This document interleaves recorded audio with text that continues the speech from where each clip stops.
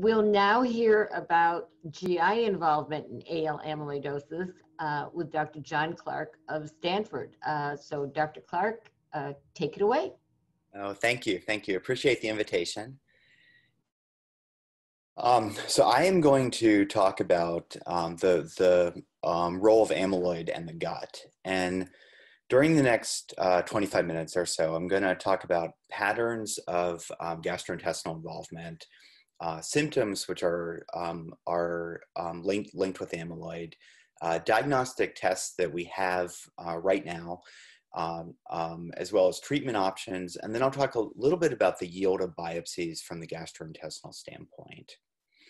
And if we think about the gut is actually a tube that goes from the mouth towards anus. And it's longer than people often think it is. The first part is the mouth, then the esophagus. The esophagus is about roughly 1.5 feet. And then that brings food down towards at that point the stomach, which is about perhaps a foot roughly in length. We then have about 22 feet of small bowel that will break down a lot of the food that's there and then absorb it. And then we have about 9 feet of large bowel, or else colon, that takes out a lot of the water that's there, and then will change what several liters of fluid that enters the colon to a very small amount of stool that comes out at the end. And inside the gut, there's also different layers. And so the very inner layer is referred to as mucosa. And this is where a lot of the actual breakdown of food takes place, and then the absorption. Deeper to that layer, we have 2 separate layers of muscle. And the muscles help to propel the food down, to mix food in the stomach, and to help things really make their way through. The gut has a number of nerves which are associated with it. And so there's 500 million nerves which are associated with the gut. Those are both outside the gut and then linked inside in both the mucosal layer as well as the muscle layer. And that really regulates the coordination of the gut back and forth. And then in all 3 of those layers, we have blood vessels coming through that help to give oxygen towards the area that's there and then take away nutrients afterwards. And so what we see with amyloid is that the specific symptoms that people get will really be based on how much is there and where exactly the amyloid will end up depositing. And so if most of the amyloid is placed within the mucosa, which is that inner layer, then what we see is that there's decreased absorption in that area, and people tend to get diarrhea as well as malabsorption. And so typically with the malabsorption, what happens is that if we don't break down the food which we ingest, then that becomes a source of diarrhea. But gut bacteria as well will process that food, and then they'll grow to higher amounts and make excess gas. And this is the exact area that we can get a biopsy of. And so if we're doing an upper endoscopy or colonoscopy and taking biopsies, this is really the only layer that we're getting to with those biopsies. If there's deeper involvement within the muscles, then what we tend to see is decreased coordination.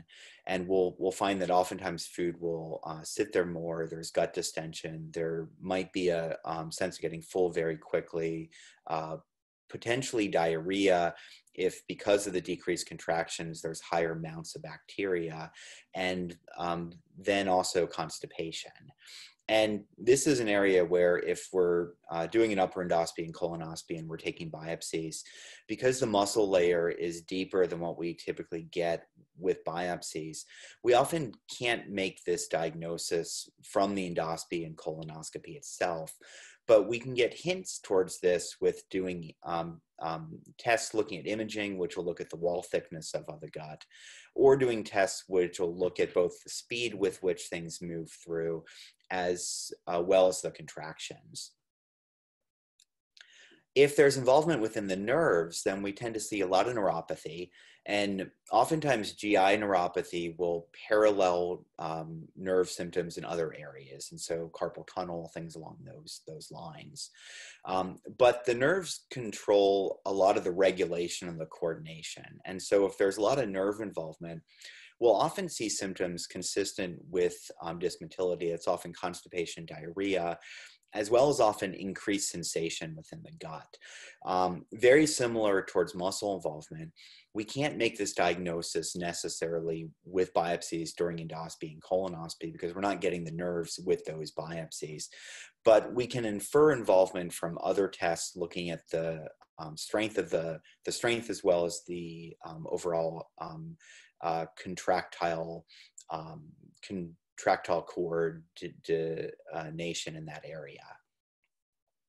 And then finally, if there's vascular involvement, the blood vessels both bring oxygen towards the gut and then take away nutrients. And so if there's any involvement within those vessels, what we tend to see is gastrointestinal bleeding, ischemia, which can cause pain and diarrhea. And that's something that we can make the diagnosis of with endoscopy itself. And if we do see something that's actively bleeding, then we can treat that also at the same time. Now, there's a few additional areas that are linked with the gut and are often considered to be in the gastrointestinal system that are not in that direct line from mouth towards anus. And that includes the liver, which ends up processing a lot of toxins and then makes bile that dumps into the small bowel, but it's outside of that direct pathway. And we can see liver involvement.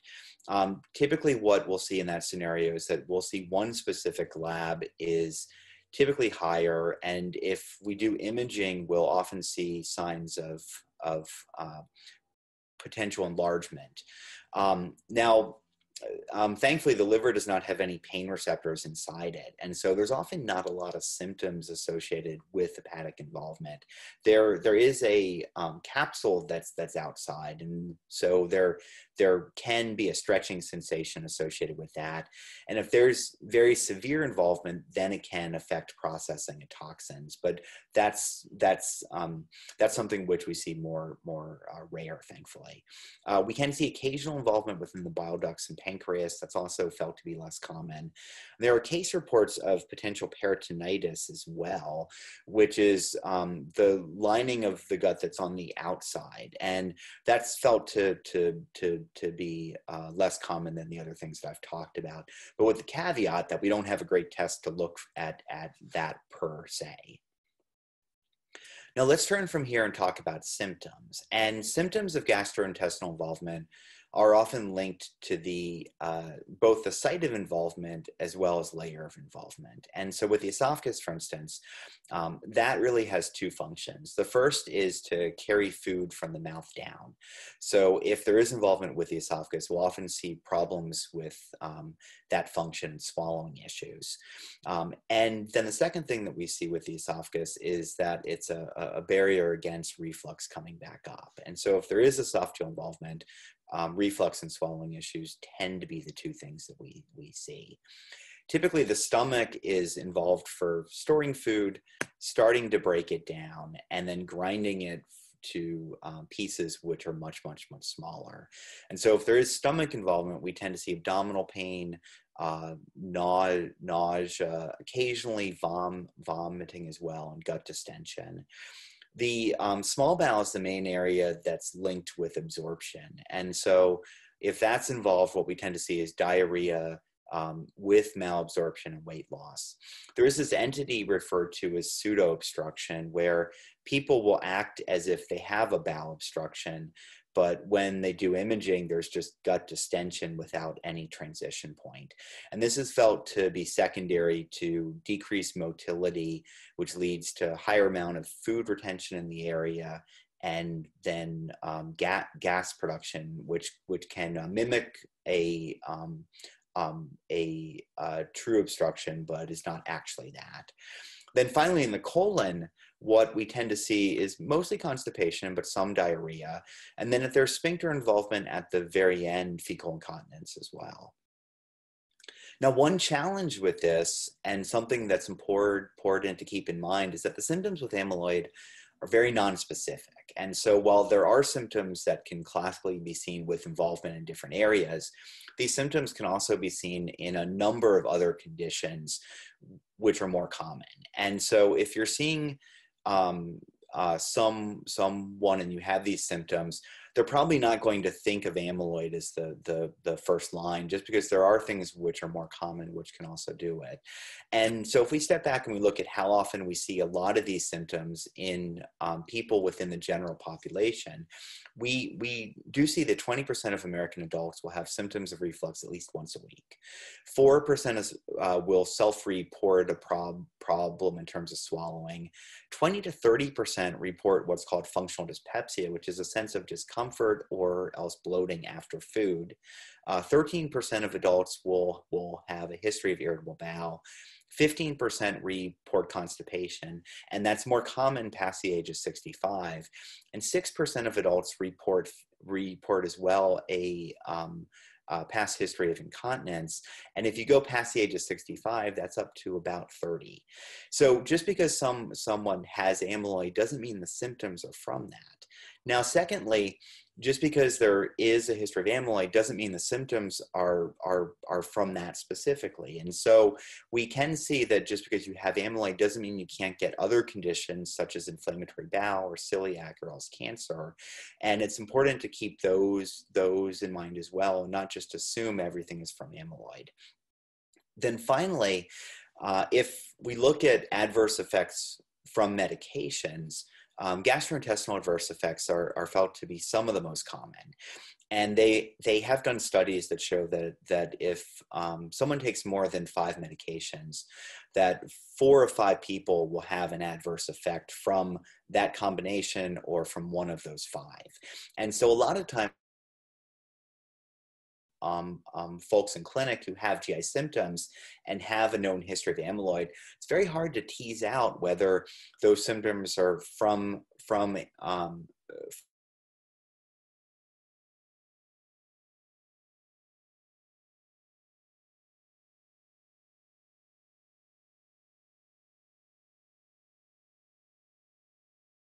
elucidate what's going on. And so typically endoscopy and colonoscopy are often the first tests which we do. And this allows us to take biopsies. And so if there is any mucosal involvement or potentially vascular involvement, we can get that information from the biopsies. But again, we're not going to necessarily pick up muscle or nerve involvement with this. We also can look to see if there's anything that's bleeding, which we could treat potentially, or if there's any narrowing or strictures or anything, then we could stretch as well. Findings are often non-specific, and so there's no classic finding with endoscopy that we see and we're like, that's amyloid. Typically, if we see anything that looks a bit different, and if things look normal, we're typically taking biopsies looking to see if there's anything with staining. Typically, we will, at least in my practice, do both an upper endoscopy and colonoscopy and take biopsies throughout. The yield is highest within the small bowel, but often in practice, people will choose to just look at the rectum. And the reason for that is that that's very simple to get to. You can look in that area without necessarily doing a preparation, and yield is pretty good. And so that becomes a lot less invasive than going and doing an upper endoscopy and a colonoscopy and a bowel prep. Now, we do have a number of other tests which we can employ. This picture is actually me in 2006 getting manometry when I had more hair and was younger. But we can employ other tests looking at imaging and motility studies and breath tests to try to decipher whether there is any involvement within the muscle layers or potentially the nerve layers. And so with imaging studies, we have CTs, we have MRIs and barium studies. The point of this is really to look to see, is there any gut distension? And if we look at the bowel thickness, does it appear to be more thick than normal? We can do studies looking at motility. That's really looking at weaker muscle contractions or problems with gut movement as well as gut coordination. And we have a number of different ones there. We have scintigraphy, which is where you eat a meal and then follow it down through. We have this test, which I've got here, which is a manometry, where we have a very thin catheter that has pressure sensors on that look and follow contractions. We now have a wireless motility capsule that can be swallowed, which will look at gut strength throughout. And there's a test that's called a SITS test, which is where you take a small capsule that has rings in, swallow that, and then take it, and then at that point take x-rays afterwards. We'll sometimes do breath tests as well, which will allow us to then look at both gut bacteria amounts as well as the absorption issues. Now, if we look at treatment options, the one take-home point which I'd like to say is that, really we try and tailor the treatment towards symptoms. And I think in most people, if people have symptoms that are reasonably common, I think we can treat those symptoms up front, and that the need to do diagnostic tests really is only if people are not responding towards therapies that we have, which are safe.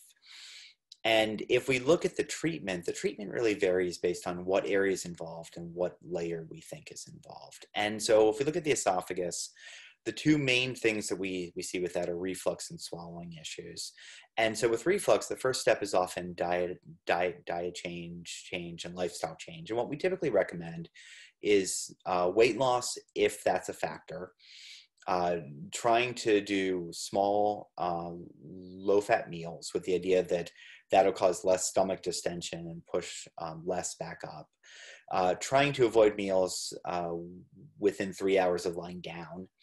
And trying to raise the head of the bed a couple inches. And you'll see a long list of foods which are associated with this as well. And oftentimes there's a list which will have chocolate and peppermint and onions and things along those lines, tomatoes. But the bottom line is that there's no good evidence that cutting those out by itself makes a difference unless people have symptoms with those foods. And every person has a bit of a different trigger. So I typically don't recommend to cut everything out from that list to try and make GERD better, because oftentimes it won't make a difference and it's very limiting. And so I think from a dietary standpoint, small, low fat meals, keeping weight in a goal that's good, trying to space out dinner before sleeping, trying to raise the head to the bed a few inches. And then if you have a set trigger food, cutting that out. Now, once we get beyond that point, then we're typically looking at medications which will affect acid. And so we have antacids, we have histamine receptor blockers, and then we have meds which are referred to as proton pump inhibitors. And these are really the mainstay of therapy that we have. They're increased as you go down in terms of benefit. And so the antacids work very, very quickly. They're quite safe, they're cheap, but they're not tremendously effective. And so that's really good if you have heartburn every now and then and want something to take. Histamine receptor blockers, which are things such as Pepcid and Zantac, are somewhat more effective. They work for about 4 to 6 hours. They do have what's called tachyphylaxis, which means if you take them long term, they do have some resistance with them. So typically they're best if you take it a few times a week, but not every day. And then the proton pump inhibitors, which are things such as Nexium, Protonix, things along those lines, are at this point the mainstay of therapy. They're much more effective. They don't have any resistance associated with them. They are once a day, but they are also much more expensive, and there is a little more concern about long-term use with them than the others that I've talked about, though we still think of them as being pretty safe. Now, once you get beyond that point, then we have other options in terms of different medications, supplements, in very select as well. We could look at doing endoscopy to try and make that area more tight versus doing an operation. But we always want to very carefully select those patients because not everyone benefits from that intervention. In terms of swallowing, first step again is dietary modification, typically foods that pass easier, more soft foods, liquid, oils. But if there is narrowing, we could think of doing a dilation with a balloon versus doing a Botox injection if there's signs of potential spasm in that area. In the stomach, we have a number of different options, but again, the goal is really, first off, dietary modification, small, low-fat meals. Second, we have a category of medications that will speed gastric emptying. And so if there's slower stomach emptying, we have meds that can make that faster, that can help.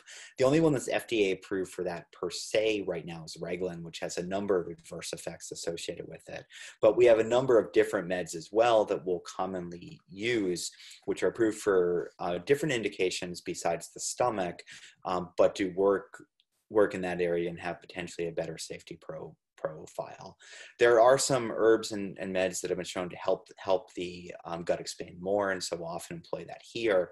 Well, sometimes, as strange as this sounds, use medications that are really designed to make the nerves less sensitive, to essentially kind of numb up the gut so that the gut may not move faster, it may not expand more, but there may be less symptoms associated with that. And that also appears to help. We may treat symptoms specifically. And so if the dominant symptom here is nausea, then we may just treat that with something such as Zofran that can work well. And if there's signs of gut spasm, then we could look at doing injections in that area. In the small bowel, the main goal is to decrease gut bacteria and to try and improve the absorption. We have two ways to improve the absorption. One is to take away the gut bacteria that could absorb food before it gets towards the gut.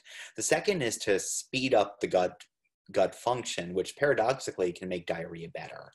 So again, we'll often look at dietary modification first, and what we look for here are foods that are low in sugars. We'll then look at prokinetics again to try and speed up motility.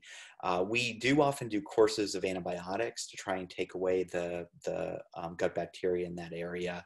There's a med that's referred to as octreotide that can help to increase contractions within the gut, and we sometimes will use that as well. Some literature for steroids, but you know, I'd say less in this case. We'll occasionally use meds which will bind bile, though again, I think that's a less often. And then if diarrhea is the main issue, we'll often just do meds to try and slow down the gut in that area and see if that'll make a difference. Imodium, Lamodal. And then for really refractory diarrhea that we can't control with anything else, there is literature with tincture of opium as well. And we use that also in rare cases. And then for those that have issues with any signs of malnutrition that's so severe that they can't keep caloric needs up, we'll sometimes look at doing IV back to get that, but that's in rare cases. In the colon, again, dietary modifications first, and in this situation, we'll often try and increase roughage and see if that helps. And then we have a number of laxatives which are available. In terms of the over-the-counter ones, Miralax, Senna are typically the first two which we do, and then we have 4 prescription drugs at present. I'd say of these, Linzess and Precalopride are the 2 that we've had so far the most success with. Now, if we step back and take a look at how often biopsies are positive, to me at least, this has been reported to be surprisingly low. And so in 2013, there was a paper that looked back at 2,334 patients with amyloid, most of whom were AL, and found that only 3% of them had amyloid with biopsies from the gastrointestinal tract. Now, this was retrospective. They only did biopsies in some patients that they had a high suspicion for, so it's probably an underrepresentation of what's there, but still, to me at least, surprisingly low. 2015 from Korea, they did biopsies in those patients who they felt had gastrointestinal symptoms which were out of proportion with what they'd expect, and found amyloid with biopsy in 15%. At Stanford, we had looked back at our series in 2017, and again, this was retrospective and only doing endoscopy in people with symptoms that prompted suspicion, but we found 16% that had gastrointestinal symptoms reported, and of those, about 45% of that group had actual confirmation with biopsy. Now, most recently, there was just a paper that came out from the UK where when they looked at their series of patients who had diagnosed which was mostly AL, and they had a diagnosis with either fat pad aspirate or bone marrow biopsy. They did find GI biopsies as well in about 3/4 of those patients. And so to conclude, we do think that amyloid can cause symptoms by either direct tissue deposition versus involvement with the nerves. When we're doing endoscopy, we're only getting biopsies from the mucosa plus vascular. And so what that means is that if we find amyloid with biopsies, it's very specific, but it's relatively insensitive, meaning that if we don't see it with biopsies, that doesn't mean it's not there. It just might be deeper than what we can get to. We have diagnostic options as well as good therapies that can be customized towards each person's symptoms specifically. And there's limited data with regards to the long-term gastrointestinal effects with continued suppression of light chains. But at least what's been reported suggests that there may be a potential improvement with time with long-term control of light chain production. And so with that, I'll stop and take any questions. Thank you very much. Super. Thank you so much. Appreciate this, Dr. Clarke. And I know that you have to do scout duty, so we'll do your Q&A now, okay? You're not in uniform. No.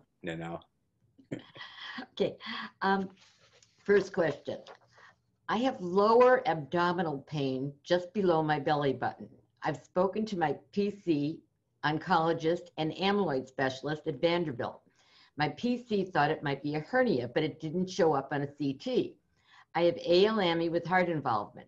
I am 50 days post-SCT, that's stem cell transplant, and this pain existed prior to my stem cell transplant. I've had a colonoscopy with biopsies that didn't show active amyloidosis. Should I insist on further tests for GI involvement? It's a great question. I think if this pain proceeded, it wouldn't be unreasonable to do additional testing, I think, based upon severity of symptoms. The two things that I think I'd take a look at would be gut motility and whether there's any signs of potential small intestinal bacterial overgrowth in that area. The group in Nashville and GI is actually a fantastic group, and so they're probably one of the best motility centers in the country. And I do think that seeing someone within the GI group there would be pretty reasonable, with the focus question of lower gut motility and whether this is small intestinal bacterial overgrowth. Okay. I wonder if the GI doctor, that's you, could tell me what might help my constantly noisy, gurgly stomach. It feels like there is something crawling around in there, especially at night. I do not have a definitive GI AMI diagnosis, as my upper and lower GI series was negative, but I certainly have symptoms. It's not painful, just very annoying and concerning. I've tried Gas-X, peppermint tea, watching what I eat and how much. Nothing seems to help. I've addressed this with my hematologist and the doctor who did my GI. They didn't have any answers and don't seem overly concerned. So, tough question. And you've tried a lot of the things that we'd often think of doing as first line steps there. For those symptoms, the sounds themselves are very non-specific, and we often can see that in a whole host of different issues. So not necessarily from amyloid. Some of the tricks that we'll often do in that scenario is to try and do a diet which will minimize gas production. And so there's one diet that's in vogue now. It's called a low FODMAP diet, which is it's FODMAP. And if you do a lit search looking at that, there's tons of websites which will pop up. But what that diet is it's a diet that's low in any malabsorbed food particles. And so the thought is that you would take that diet for about a month, see if you feel better, and then slowly at that point re-add the foods back in. So I think that's one thing that I would think of trying. There is a different peppermint form that's out that's referred to as IB Guard. It's IBGARD, and it's available in most drugstores. It's the one challenge with the peppermint tea and those forms of it is that the peppermint gets absorbed pretty high up, and so you may not get a lot of benefits from that at points lower in the gut. And this form of it is pH controlled, so it doesn't get actually dissolved until the small bowel itself. And so since we think most of the times the noise is from the small bowel and not stomach and large bowel, that may be a way to get peppermint directly to that area. The third thing that I just mentioned is that there is some literature with probiotics specifically with bloating and gas production, and that might be worth trying as well. Not great literature, but safety is really good. If you were to try anything in that category, the one with the best literature is probably Align, which is ALIGN. Okay, great. You've answered the next two in your presentation, so we can move along. My husband deals with ascites, and we can't seem to get it under control, having to drain fluid every 2 weeks up to 6 liters. He has multiple myeloma as well, very low numbers, and amyloidosis AL. Currently on 1 bumetanide and 2 spiralactone a day, taking DARA, vitamin C, IV, MAG, and steroid. Any ideas how to control this or what's going on? Yeah, that's a great question, a really tough situation. When we look at people who have ascites, which is refractory, the challenge with ascites is that you actually can get it from a number of different sources. And so we can see it from a gut standpoint if there's decreased synthetic function within the liver, which just makes fluid kind of seep out in that area. But with amyloid, we often see it from cardiac specifically, where if the right heart pressures are higher, that'll cause food at that point to back up.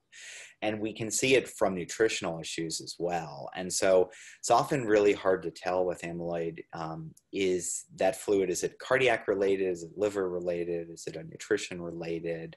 In my experience, most of the times that we've seen this situation, cardiac has been the big factor that's been there. So I think I would probably work closer with the cardiologist in terms of getting those meds, potentially more optimized. If it is felt to be from the liver per se that's doing it and not the heart, there is this one procedure which we occasionally do that's called a TIPS, which is where you actually place a stent across the liver to try and decompress the pressure in that area. So if this is because of the liver, that might be worth doing. But if it's because of the heart, then doing a TIPS wouldn't necessarily help in that scenario. Does decreased GI motility increase formation of polyps? Is there a specific test to check GI motility? I had a colonoscopy and endoscopic procedure for biopsy purposes a year ago. I've also had 3 colonoscopies prior to being diagnosed with amyloidosis due to polyps. I do have amyloid in my GI tract in addition to other organs. How often do I need additional GI testing, and what type of testing is recommended? Do you remember the first part of that? Yeah. So first question is we don't think that there's a higher rate of polyps with amyloid, but if you're on immunosuppression for any reason, that does increase the risk of polyps. So based on the different therapies which you may be on or have been on, that could increase the risk potentially. For those people who take immunosuppression, we'll often look every 5 years instead of 10. So it does slightly increase their risk, but not much. But just amyloid itself does not. For those people that have polyps, we tend to look more often, and that interval is based on the type of polyp, the size of polyp, number which you've had, family history. So it's different from each person, but most people it's every 5 years, unless there's been a large polyp or also really, profound past there. In terms of motility testing, You know, it's the way that I think of motility testing is that it can help us tailor therapy if you're not doing well with what you're on now. But it's not you know, it won't it won't look at polyps necessarily. It won't lessen the risk of that. And I think it's very reasonable to start the treatment up front based on symptoms, and then test if that's not working. And in terms of motility testing per se, what we do would based on whether it's more constipation, diarrhea, et cetera. One that we do like now is called Smart Pill, or wireless motility capsule, where you take a capsule and swallow it, and it basically records pressure throughout the gut. So that's kind of a nice way of looking at everything up front. But I think the reason to test would only be if you're not responding towards meds first. Okay. Tom wants to know, how much of the direction of symptomatic treatment for GI tract involvement is determined by knowing which part of the small intestine, mucosal, submucosal, mesenteric, or any other combination thereof, has been affected by amyloid fibrils? In other words, would it be useful to get an esophageal, oh wow, this is a some kind of scope, with or without biopsy, to determine the best treatment? You know, I think in most cases we can probably make treatments based on symptoms up front, and then save testing for if that isn't working. We often will do endoscopy and colonoscopy and look to see if there's involvement. Often at the request of the patient, or else the amyloid team wanting to know deposition. But I think you certainly can make treatment based on symptoms. And now, but where I do find it helpful is that if we know there is involvement within the esophagus, for instance, we might be more likely to, you know, stretch in that area than we otherwise would if there's swallowing issues. And if there is any sign of any involvement, maybe it makes us a little more aggressive upfront at doing things such as antibiotics, for instance.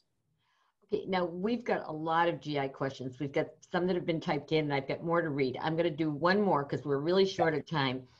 But I want to get a public promise from you with something like 350 witnesses, okay, that if I email you these questions, you will send me back answers that we can send to the Oh, patient. definitely. And I'll stay here after I'm done also and type everything in too. Oh, bless your heart. We have the best doctors, don't we? Okay, so we'll read one more. Maybe two. Since diagnosis of AL in 2017, I've had an enlarged liver due to amyloid and have suffered multiple painful subcapsular hematomas. Is there anything I can do to help prevent those from occurring? It's tough. You know, I don't know of any good options with that. You know, we in terms of liver enlargement, you know, we do think suppression of amyloid production itself will help in terms of that. And there is at least limited info that suggests that there might be long-term improvement with prolonged suppression. In terms of the bleeds themselves, you know, I don't know of any therapies specifically with that. Okay, we'll do one more. Okay. Could sporadic and random small GI bleeding episodes, specifically rectal bleeding, bright red blood, in absence of any other GI symptoms, possibly be the result of the disease process itself and or from the therapy? There's no active bleeding, just few episodes with no bleeding in between, about 1 month or a few weeks apart, and not large quantity. Does not occur with bowel movement or straining. Always occurs toward end of showering or with passing gas. So my gut feeling is it's probably not related to amyloid. Now, it theoretically could, and it's certainly worthwhile to have someone take a look with a colonoscopy and just make sure. But my hunch would be probably hemorrhoids or else a fissure would be most frequent in those areas. Now, there is literature that if you think based on based on symptoms that it's likely to be one of those two, and you do a colonoscopy, that you will find another source in about 8 to 25% of people. So I do think if you haven't had a prior colonoscopy to look at that, it's worthwhile doing. But my gut feeling is it's probably not related, and it's probably what we'd call a fissure, which is like a paper cut that's there, versus possibly a hemorrhoid, which is internal. Thank you so much, Dr. Clarke. As usual, you were a big hit, and we will send you questions, and you will send us answers, which we will. Sounds good. Thanks again. Sounds good. Thanks so much. I really appreciate the invitation. Thanks. Happy scouting. Oh, thank you.